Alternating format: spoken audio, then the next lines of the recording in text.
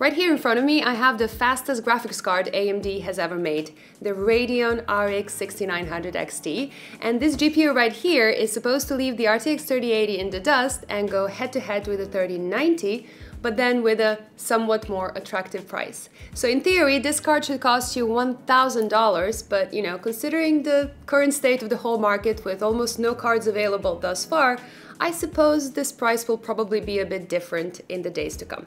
Either way, I would say I personally still find it exciting to see AMD competing with NVIDIA's finest and bringing some serious competition to this high-end segment as well. So without further ado, let's see how fast it actually is and if it managed to dethrone NVIDIA. Let's begin. This video is brought to you by Seasonic and their Prime Series power supplies. These top quality power supplies are very efficient, they're whisper quiet, extremely reliable, and my go-to choice for most of my test rigs and builds around here. And to make the deal even sweeter, Seasonic wraps it all up in a cozy 12-year-long warranty. Check them out using the links in the description below. The 6900 XT definitely looks familiar because it has the exact same design as the 6800 XT, pretty much down to every single detail. That also kind of makes sense as the 6900 XT is basically a better binned 6800 XT with a couple of extra cores and slightly better efficiency, and that means that it should offer more performance at the same 300 watt TDP. Now, I personally don't mind the design, but I'm not a huge fan of those one color accents because it makes it harder to match with other components or a build you have in mind. Now, the logo right here is RGB and you can change its color in the software, but these lines will still stay red. Now, it is exceptionally well built though, it's completely made out of metal and it's very sturdy with a solid 3-fan solution, but I still think they should have done something different on their flagship card, you know, to make it stand out a bit more. It would be nice to see a stealthy black edition, for example, or change the red trim to a silver one, or maybe even an RGB one so you have an option to pick a color yourself, because right now it just looks exactly like the 6800 XT. Now, they do include a mousepad and a Radeon keycap in the box, but I would personally rather see something on the card itself. When it comes to connections, you will need two 8-pin power connectors to power it up, and in the back you get two DisplayPort 1.4 connections, one HDMI 2.1 connection, and a USB Type-C connection. When it comes to features, there is a fan stop mode when the car is not doing that much, and that's pretty much it. So let's jump straight to performance.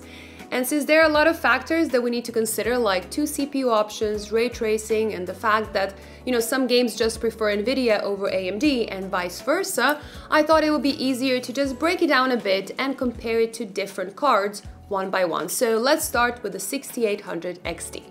On 1080p, you can clearly see a CPU bottleneck in a couple of games like Assassin's Creed Odyssey, Far Cry 5, and The Division 2.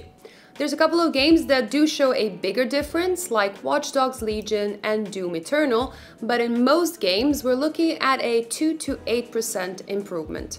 On average, the 6900 XT ends up around 5% ahead of the 6800 XT. On Quad HD resolution, the 6900 XT starts to pull ahead a bit. With the exception of Odyssey, which is again CPU bottleneck, the 6900 XT is now around 7 to 12% faster in most AAA titles. Because Doom scales so well, the 12% difference is probably the best indication of the performance gain you can expect in a well-optimized title, but on average, the 6800 XT ends up being 8% faster than the 6800 XT in these AAA titles. On 4K, the CPU becomes less of a factor. It is now 7 to 12% ahead in every title on this list, with an average of 9%. Unlike when you're comparing AMD to NVIDIA cards, the 6900 XT is consistently faster in every single title than its little brother, so I would say it's a straight-up upgrade. Now, I don't really think it's a $350 upgrade or that paying 50% more for a 9% performance increase is a great deal in any way. But keep in mind, you cannot really get the 6800 XT at the MSRP, which should be $650, and in most cases you will have to pay closer to $800 or $900 if you even find one at all. So at the moment, the 6900 XT does sound like a pretty good deal if you can buy one and if the price actually ends up being around $1,000 or euros. But that is a lot of ifs, and realistically, you should just probably mentally prepare yourself for a poor stock situation yet again and much higher prices. But how does this card compare to the 3080? Now on 1080p, the results are all over the place, I would say. Some games clearly run better on a 6900 XT, like Assassin's Creed Valhalla, for example, where you can see a huge difference between these cards, while other games clearly run better on the RTX 3080, with differences up to 15% in some games. On average, the 6900 XT is about 3.5% ahead, and that is pretty much because of Valhalla and the 36% difference in that game alone. But if I take the game out and compare the rest of the results, the average will come down to around 1.5%. And the point I want to make here is that if you take a different set of games, you will end up with a completely different conclusion because, like I said at the start, some games clearly prefer one card over the other, and in most cases, by a lot. Now, on a 1440p resolution, the 6900 XT starts to pull ahead a bit more. There are some games that will still favor NVIDIA, like Control, for example, but in most games, the 6900 XT ends up ahead. It's about 10% faster in games like Shadow of the Tomb Raider and Doom Eternal, and in some games the difference is even larger. Again, Valhalla is about 30% faster, and in Borderlands 3 around 20%. On average, it is about 5 to 7% ahead of the RTX 3080, depending on whether you count the extremes or not. Now on 4K resolution, the same trend continues. The RTX 3080 is still ahead in one or two titles like Control and The Division 2, for example, and it is close in several other titles, but the 6900 XT pulls further ahead in some other games. So Odyssey, Borderlands and Doom all show more than a 10% improvement with an average of just under 6%. Now, considering this is supposed to be a $1,000 card and the RTX 3080 is meant to be a $700 card, the 3080 does seem a bit more attractive, as I would say you shouldn't really spend $300 extra for a couple of percent more. But in reality, the 3080 is mostly sold out as well. Now, I did see that you can actually pre-order some pretty good custom ones for around 800 euros, at least here in the Netherlands, but they are still not in the actual stock, and keep in mind the 3080 came out 3 months ago. But nevertheless, if you do manage to get one for that price, I would say it's a more reasonable choice in my opinion. But if you don't really care about the price and you just want the very best for your system, you would have to choose between this card and the RTX 3090. On 1080p, the 6900 XT does manage to beat the 3090 in a couple of games like Total War Troy, Borderlands 3 and Doom Eternal, and of course Valhalla with an insane 30% advantage. But it also loses by a significant margin in other games, like Assassin's Creed Odyssey, like Division 2, Metro Exodus, and Control. It actually ends up balancing out completely, and I would say if you ignore that one extreme result, NVIDIA would be 2.5% ahead. But again, that all depends on which games you test. On 1440p, the differences per game do shrink a bit, with both NVIDIA and AMD taking a couple of wins. On average, the 3090 manages to pull just 1 to 2% ahead, which I still think it's a fantastic result for a much cheaper RX 6900 XT. On 4K resolution though, the 3090 starts moving ahead a little bit in most games. AMD does stay ahead in Odyssey and Watch Dogs Legion, but the RTX 3090 is now a bit more ahead in most other titles, leading by an average of 6%. Now, if we just look at price and percentages between these two cards, NVIDIA's extreme pricing does make this AMD card look very attractive in comparison.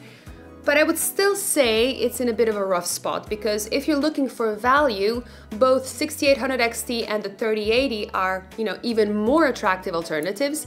And if you're just looking for the very best that money can buy and you just don't care what it costs, the RTX 3090 is still ahead on average, at least in the games I've tested, and it comes with a more complete feature package because there is actually more to a GPU than pure performance. Since NVIDIA has been at this top level for a longer period of time, they had more time to work on features while AMD was working on this high-end performance. So I would say they're still ahead feature-wise. Now, you probably noticed I didn't include any ray tracing titles in the benchmarks before, and that is simply because real-time ray tracing experience with AMD just isn't there yet, in my opinion. It does work in some titles, but it really falls short in others, and I'm just talking about pure performance here, not the visuals. Now, NVIDIA had a 2-year head start here, and that really shows, in my opinion, so I really do think AMD just needs a bit more time to finalize this as well. Now, I'm not saying you should care about ray tracing in any way, but it is being added to more and more titles, and when everything else is equal, it's at the very least a very nice bonus to consider when choosing your next graphics card, right? Now, another feature that AMD still needs to release is the answer to NVIDIA's DLSS upscaling. Now, they said they are working on it at the moment, but it's not out yet. And as the real-time ray tracing with AMD cards gives a huge performance hit, they could really use that feature to balance it out. And even, without ray tracing, it will really help performance in some of the heaviest titles on higher resolutions as well. Also, if you're a streamer, if you're considering streaming, or if you're working in Adobe Premiere, for example, NVIDIA's NVENC encoder does have advantages and makes it an obvious choice here. I do understand that this RX 6900 XT is supposed to be really powerful for rendering and compute applications in general, so if you're into that, you should definitely check some other reviews that cover that in depth, because it is possible that this 6900 XT might actually end up doing better in DaVinci Resolve, for example. But I personally use Premiere, and I didn't really have enough time to test other applications yet. But there is one feature that AMD did first and still does better, technically, and that is the Smart Access Memory. So it allows an AMD GPU to squeeze a little bit extra performance when paired with an AMD CPU. But keep in mind, it is just a small performance upgrade and only in a couple of specific titles, so you shouldn't expect it to be a huge boost, or you shouldn't expect this feature to actually change the balance between the cards that much. Now, thermals, noise, and power consumption is just something that, I'll talk a bit more when we start getting some custom RX 6900 XT cards, but for now, I'm just gonna compare this card quickly to the RX 6800 XT. Since both cards have the same 300 watt TDP, power consumption is expected to be very similar, but it ended up exactly the same at 306 watts, which is not bad for the 6900 XT, since you do get more performance out of it. Your overall system will use a little bit more, as higher frame rates mean your CPU will probably work a bit harder as well.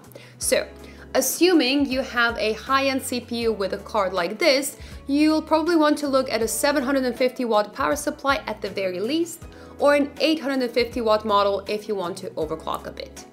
But even though it's the same exact cooler and the same power use, the 6900 XT does run a little bit louder. 38 decibels isn't much, but it is a bit more than on the 6800 XT. It looks like AMD has set the fan profile to target a 95-degree hotspot temperature, with both 6800 and the 6900 XT showing almost exactly that. Now, 95 does seem a little bit hot to me personally, but AMD said that up to 110 is fine and within spec.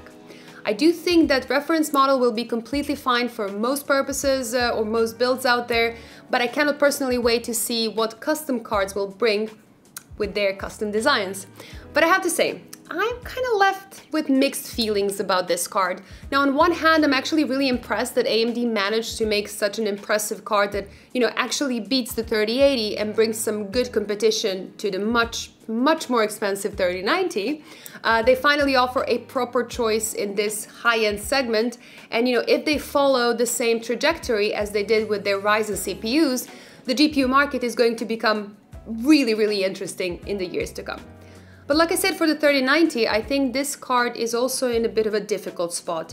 It's technically faster than the 6800 XT, but it also loses all sense of value.